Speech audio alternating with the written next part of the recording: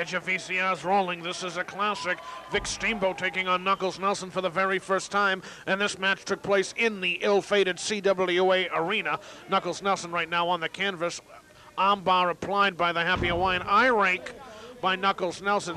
Spin kick by Knuckles Nelson, who does have a martial arts background.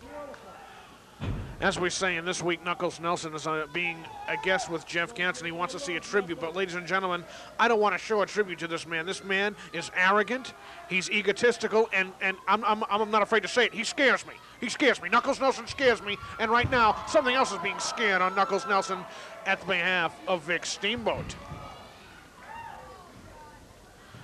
Setting him up for an atomic drop. Unbelievable. That's a Hawaiian atomic drop. Inverted Hawaiian atomic drop. Knuckles Nelson, the loose cannon, wants his hands on the gold. That is the heavyweight championship gold. Will he have to go through VIC Steamboat?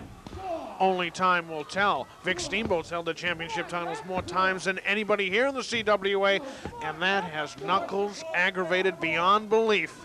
And Vinny Capelli slips Knuckles Nelson his namesakes, the brass knuckles, and we all know what he's going to do with them. Referee Scott Dickens, I don't know if it's the beard or not that didn't make him see it, but ducks the clothesline, just like Tully Blanchard, who strikes a resemblance to Knuckles Nelson against VIC Steamboat's brother, Ricky Steamboat, in Starrcade 1984.